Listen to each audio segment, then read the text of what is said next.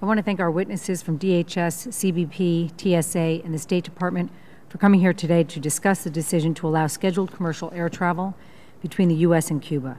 I know that the State Department played an important role in arranging the civil aviation partnership with Cuba, and I hope that Principal Deputy Assistant Secretary Tong can give us some insight into the process that led to this agreement. Right now, as we know, only chartered flights operate between the U.S. and Cuba, but under the terms of the agreement that was announced in February, at some point this year, American air carriers will be allowed to operate more than 100 scheduled flights each day, in addition to the chartered flights.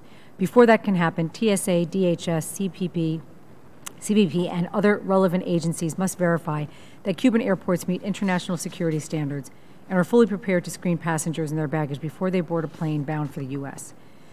I'm looking forward to hearing from TSA and from all of our witnesses about how they would assess Cuba's airport security right now, what they're doing to enhance security at Cuban airports, and whether they have concerns about Cuba's security capabilities. I'm also looking forward to hearing how TSA is working with air carriers and what kinds of regulations will be issued to further enhance security. For instance, what mechanisms are in place to ensure that we know exactly who is on board a flight bound for the U.S.? How will we ensure that we're obtaining accurate information from passengers traveling to the U.S.? How does CBP intend to verify travel documents and ultimately determine whether or not a certain individual can enter the U.S.?